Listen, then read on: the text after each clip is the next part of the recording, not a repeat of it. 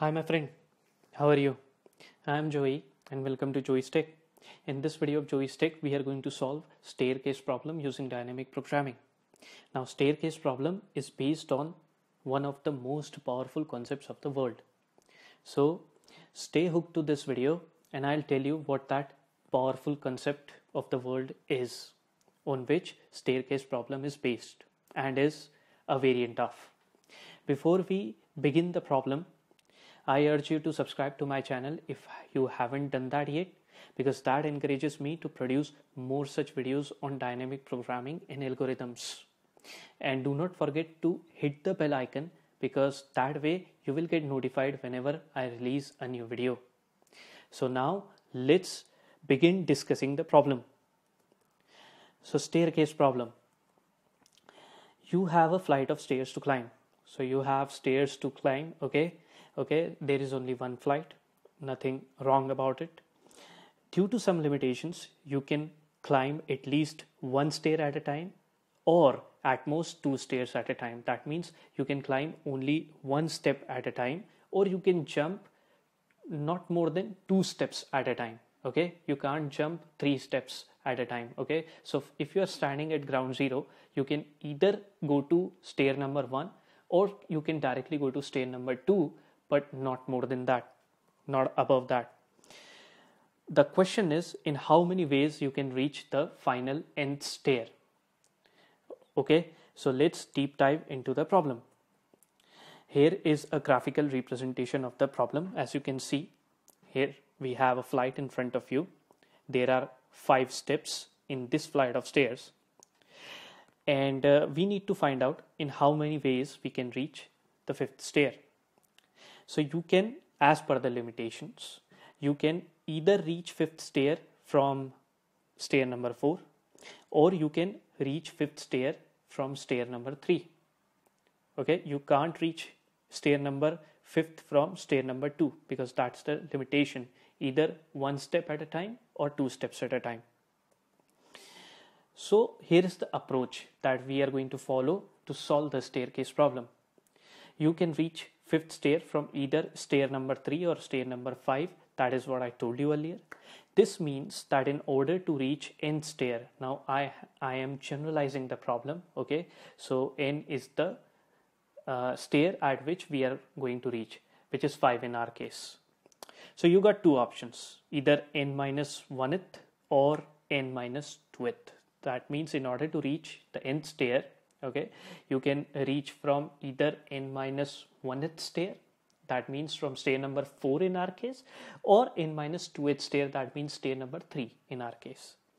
We can write the formula to count the total number of ways to reach the nth stair in this way. So ways to reach to nth stair is equal to ways to reach n minus 2th stair plus ways to reach to n minus 1th stair. Okay, now this formula actually makes it a classic variant of famous Fibonacci series, and this was the important popular concept I was talking about. Okay, so now let's see how we can solve it using dynamic programming. So here is our framework. All right, so I have put all the steps numbers in an array. We are going to fill this array, and this cell over here is going to hold the solution, which is 8 in our case. The jumps allowed are 1 and 2. Now if a question is popping in your head that what happens if we are given 3 as well in our options, that means we can climb 3 steps at a time. Okay, I will tell you about it at the end of this video, no need to worry. Okay, but let's first finish the base cases. So we are going to find out the values of the base cases. Now let's say if you are standing at ground zero. All right, so in how many ways can you reach to step number 1? Okay, the stair number 1. So it is going to be 1. The common sense states that. All right, now in how many ways we can reach stair number 2?